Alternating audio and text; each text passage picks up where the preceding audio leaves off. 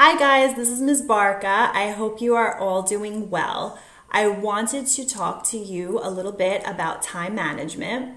I know you guys are home now and managing your time can be a little bit more challenging because you're not following the regular school schedule that you're used to following.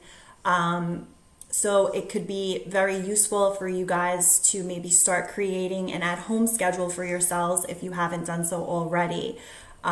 Managing your time, as many of you know, is really important when it comes to making sure that we are getting everything done and that we are getting it done on time.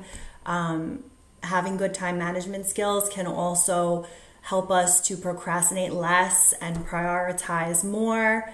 One way that you guys can get started on making schedules for yourselves is by paying attention to how you are spending your time right now.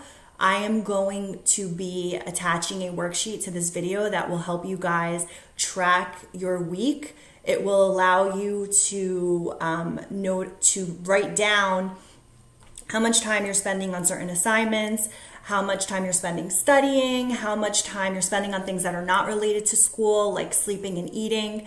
Paying attention to those numbers of hours and writing it down on the worksheet will help you guys to evaluate whether or not you need to spend more or less time on certain things. Some other things you guys can do to track your time or to better manage your time, I should say, is you can create a to-do list and you can put it in priority order. You guys can also use your phones to set alarms to help you guys stay in the scheduled time slot that you have given for yourselves. So yeah, check out the worksheet, give it a try. I hope you guys found this helpful. If you try to be as consistent as you can with it, it will help you to stay on track. Okay, take care, guys.